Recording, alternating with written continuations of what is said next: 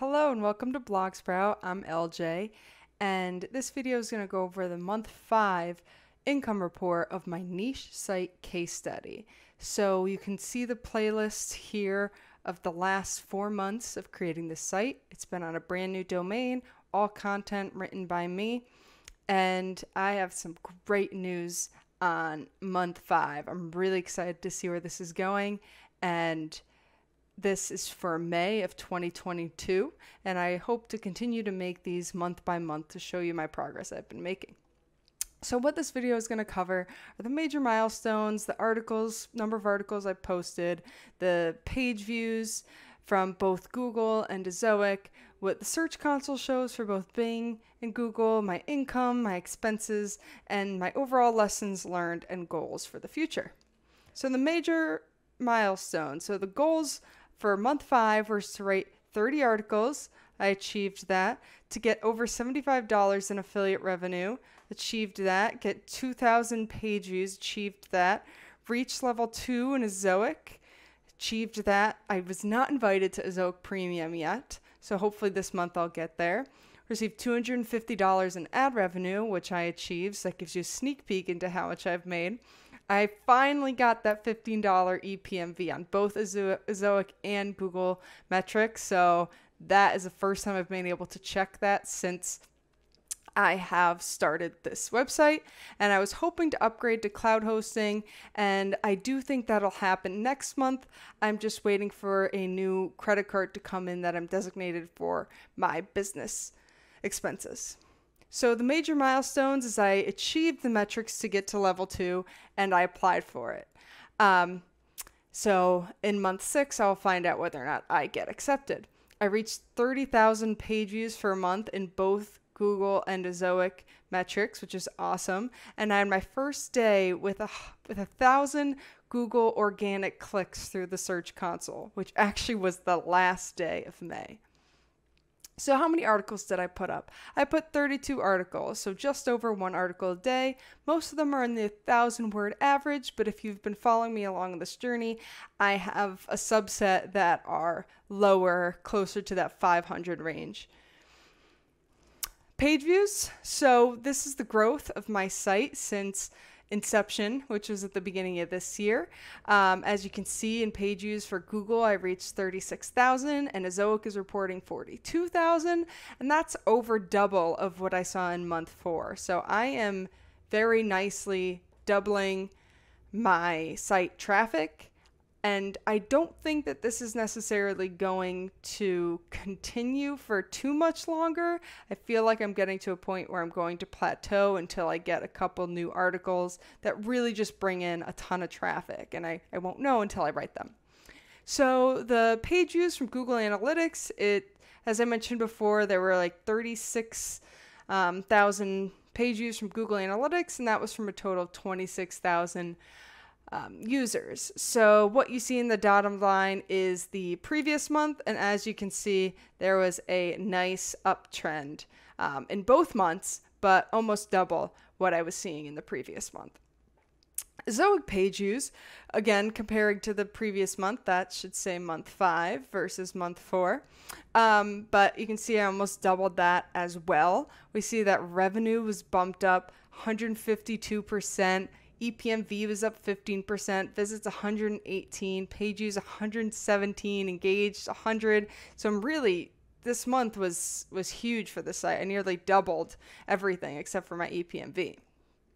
So the Ezoic page view overview, this is since I started Ezoic back in January, and you can see I'm getting that nice organic growth that most people see around month 6 or so. And right at the end of May, I seem to get a really nice bump. So Ezoic traffic sources, I'm starting to get more than half of my traffic from Google, but I'm still getting a bit from DuckDuckGo and Bing. So it's nice to see that I'm not totally reliant on Google, because if Google has a core update like they actually did at the end of month of May, which I'll have a video on, I don't want to rely on all of my traffic coming from Google, so that if I get hit, I have other traffic sources to rely on. So let's look at the Search Console results. So I only have the free SEMrush account, so I can't dig in very deeply into these metrics. But what you see on the left of my screen is the previous month, and on the right is the next month. As you can see, I'm starting to increase those transactional keywords that I'm ranking for, and I haven't been able to really break that down because I have very limited reports that I can pull every day. But we can see that the keywords I'm ranking for is increasing, the traffic is doubling, and it's just really interesting to see. But as you can clearly tell, my content is very informational focused, and I want it to stay that way because I'm mostly monetizing through ads. So Google Search Console. This is, again, since I started the site, you can see I really didn't get much of anything in the first few months, and then it really started to take off. But why I have some income in the first few months is because I was getting traffic through other sources. So you may look at this and say, oh, I must not have made any money until, March. But that's actually not true. The analytics show that I did have visitors prior to that. They were just coming in through different metrics. So it really wasn't until March that Google kind of decided that they wanted to start ranking my content. And I'm starting to see some really good growth. So month over month, these are the Google search result impressions and clicks. And as you can see through the impressions, I over doubled it, not quite tripled that value, but over quadrupled the total clicks. So some of the articles that are bringing a lot of traffic are starting to rank higher and not necessarily improving impressions at the same rate because they're on page 1 and likely just moving up a couple spots. So the impressions stay the same, but the clicks go up because they become higher. So as you can see, my click-through rate improved from 1.8 to 2.4, and my average position is going up. And the thing that's important to remember about average position is that it's including all keywords that you're ranking for. And that includes keywords you don't mean to be ranking for. So it's important to look at your most important pages and your most valuable pages and see what they're ranking for. And also seeing where you're ranking for things you don't intend to so that you can target new article topics. And I haven't quite gotten there because I have a lot of content I want to cover first.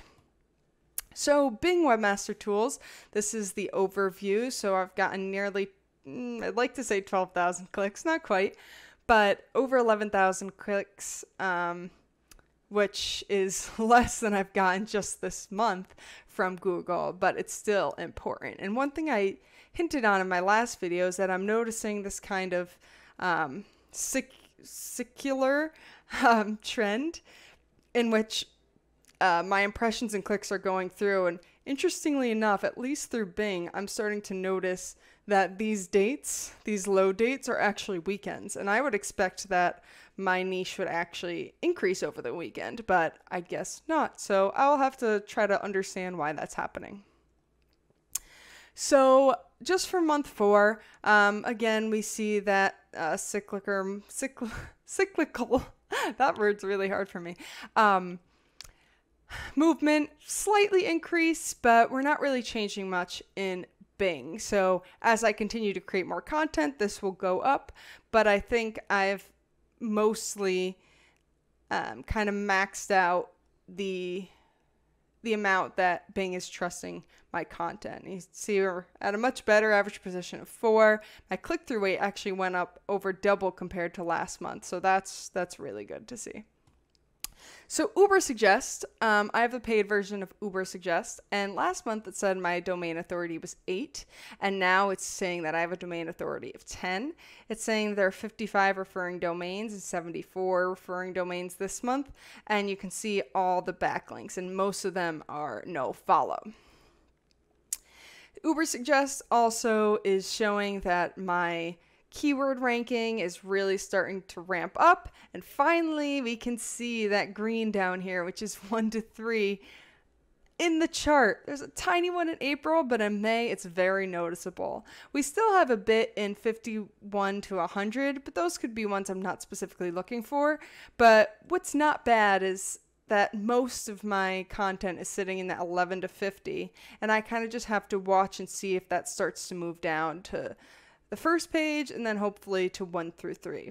So as time goes on, I'll be able to kind of get more understanding of what's happening and how I can better optimize my content. So SEMrush, this has still been pretty confusing.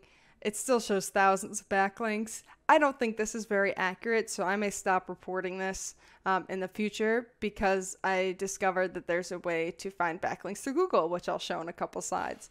So SEMrush also reports the SERP features, and it says that I have 199 keywords that are in featured snippets.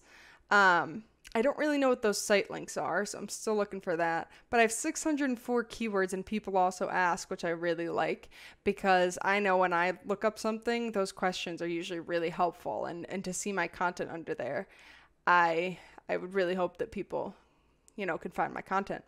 I have a bunch of images that seem to be ranking for specific keywords, and there's only 6 keywords in video, and this is something I do hope to improve. I plan to use YouTube videos, embed more YouTube videos into my articles as supplemental material, and hope that I can rank for videos in that way. It's not my video that's ranking, but it's the video that's on my page, and it's just better optimized for SEO. So this means the actual person making the video is going to be getting the ad revenue from the actual YouTube embed and the views, but they're visiting my site and I get the ad impressions. So SEMrush keywords, we see at the end of May, or in the middle of May actually, we got a really nice spike in keywords and where they are showing up on SERP. So that yellow line's the top 3. So like we saw in Uber Suggest, that's really starting to ramp up. Hopefully, as this continues to grow, we see the yellow get bigger and the others get smaller. That's the goal. What we can see again is we're having keywords here starting to move up. So before my organic position distribution was more in this exponential where I had 51 to 100 higher than here. So this means that these keywords are actually starting to move down, which is great. So SEMrush Authority has said I'm still at an authority score of 14. And I only changed not even a couple hundred thousand in my ranking position. So, yep, actually, that's incorrect. So, I am actually 42 on SEMrush, which I think is way above what I'm actually at, because I do no active link building for this website. So, I'm not really gaining much authority when it comes to these backlinks. And one thing that SEMrush tells me is 82% are no follow, so most of these are kind of pointless anyway. But I've alluded to it earlier, I discovered that Google reports the backlinks in Search Console. So in Search Console, Google is saying that there are 53 external links pointing to my site. And I investigated, most of them are low authority, but some of them are sites like Reddit and Quora where people are answering other people's questions with my content. So like on forums. So it's kind of nice to see my content there because it's meaning to be put there to be helpful for others. And that's what I want my content to be. So let's report the income. I know this is everybody's favorite part, and I'm pretty excited about it. So you may have noticed in my last video, I was just short of major metrics in the previous month. I was just shy of, was it 300? Yeah, $300. So this month I was just shy of $700. That's awesome. I mean, I hate to see that I didn't reach that $700 mark, but to have $700 come in from that month, from all the work that I've been putting in, is just really exciting and motivating to keep me going. So Azoic reports that between Google AdSense mediation and Azoic, I had a total of $588 from ads. So as you can see at the end of May, I actually started getting a really nice revenue bump. And if you recall in some of the other charts that we noticed at the end of May, I was getting a bunch more impressions. So it was a combination of getting more views, and something happened at the end of the month that really boosted up my EPMV, which improved those earnings. But as you see here, I have over 15 EPMV, which is awesome. So Google AdSense income, so as you may or may not know, with Ezoic, you can connect your AdSense account and it will allow Google AdSense advertisers to bid against the other networks in Ezoic. And this was actually performing really well for me at the end of May. And this is what I attribute most of this increase in revenue for. You can kind of see that some days I got up to maybe $6, but towards the end of May, I was getting around that $10 a day just from Google AdSense and kind of maintaining the Ezoic earnings. So that ended up boosting up my individual daily earnings for ads. But what you can see here is that's a total of $145. So Amazon affiliates was also pretty nice. I got my first bounty. So I guess someone used a 7-day free trial of Amazon Prime through my link. So that's where that extra $3 bounty comes from. But there are 147 ordered items. The revenue was about 2.7 thousand. So that led to an earning of just over $100. So a total of $107. So I mentioned that I added Ezoic video ads, and so far I'm not very impressed. It's only added $13 over the last month, and compared to the $700 I've made, I'm not sure it's worth it. Ezoic does keep saying that they're going to keep pushing video content, and they think it's going to be really valuable for publishers, but monetarily, I don't see it being very useful and meaningful. It's more distracting. I'd probably rather get rid of those video ads and just get rid of the $13. That's kind of where my head's at. I'm going to leave it on for now to see if over time Ezoic does a better job of choosing the ads to show on my videos. And I'll have another video on that later as well. So EPMV, so I have my total ad earnings over the number of visits. So according to the Ezoic numbers for visits, that's $16.42, finally over $15. And Google actually was much closer than it has been in the past. And this is a $17.83 EPMV. So including all of my income, which includes the Amazon affiliate income, which is really more representative of how much money I'm earning per visitor, is I'm getting around that $20 per 1,000 visitor mark, which is really nice. Again, slightly higher with Google than with Ezoic reporting. And expenses, you're gonna love this again. I put in zero, zilch. Yeah, I didn't invest into this site this month. I did mention I was going to upgrade to cloud hosting, so next month we'll probably see a few expenses. Hopefully what I earn is going to pay for what I'm buying. I'm thinking about potentially changing my theme, and that's going to be a really major project, but between that and the cloud hosting, it's going to be a big chunk of money because I want to pay more in advance than by month. So the lessons learned, first I go over the problems, and I really didn't have much of any problems this month. It was a smooth sailing month and earned me a lot of money.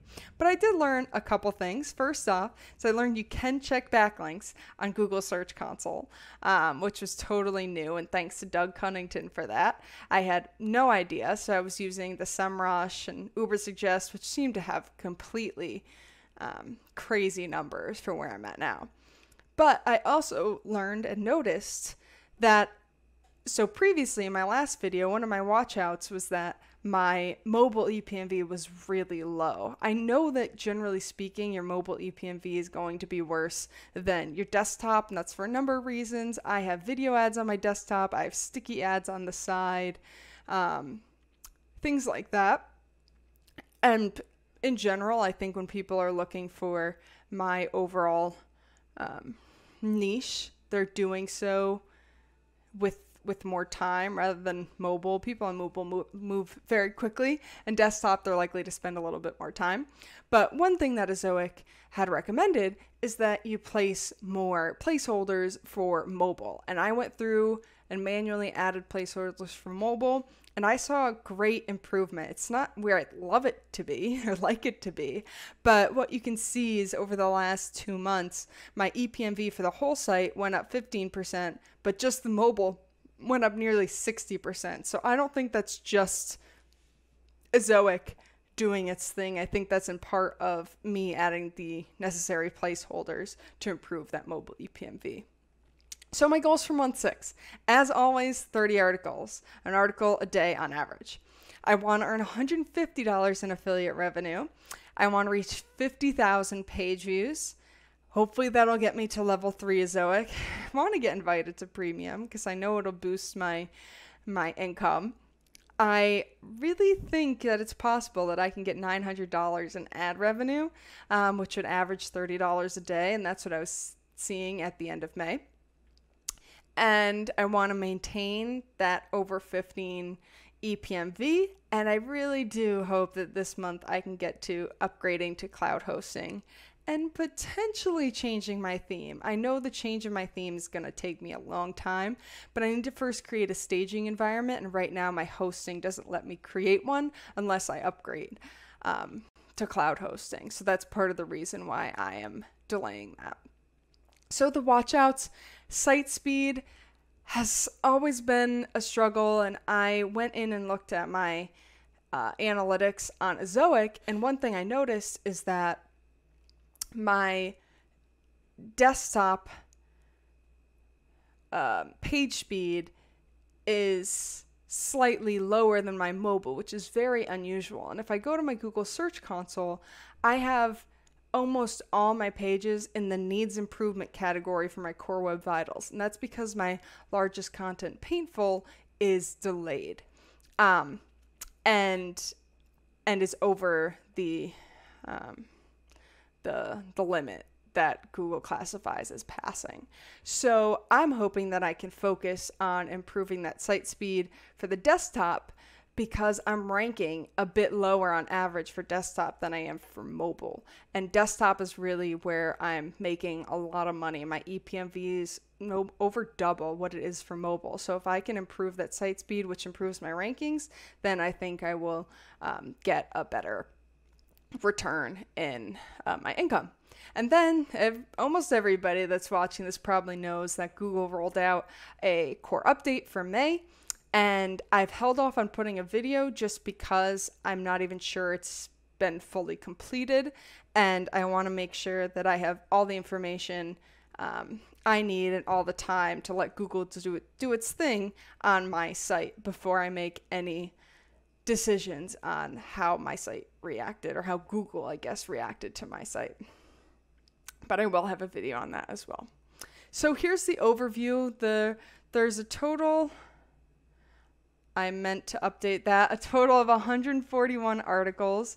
I've earned $752 through Ezoic, over 200 on Amazon, 200 on Google AdSense, and my expenses have remained the same of $353. So this site has earned me a net profit of $826, which is really exciting. And it's possible that I earn just that much in my next month. So I'm really excited to see if this site can go there. So as always, thank you for sticking with me. I hope this was valuable. I know starting a site, I love to see income reports. I think it's useful to just get some kind of baseline of where other people are at, where you're at, get some ideas on how to improve your site, or I try to share the problems that I face and how I fix them so that if you run into them, you can do the same thing. So I'm LJ from Blogsprout. Stay tuned, subscribe, like, so you can follow along with this entire case study and income report series. I am also working on a few other video series and just other content that's valuable to you based on the comments and requests that I get from you guys. So please stay involved. I try to do my best to get to every comment. You know, I do spend a lot of time on my website, so YouTube's a little bit more on the back burner, but I really do want to help you guys, and it's been so exciting to get the success I'm getting. So I just want to share everything that I know and everything I've done so that you can hopefully do the same. So until next time, I'm LJ from Blogsprout. See you later.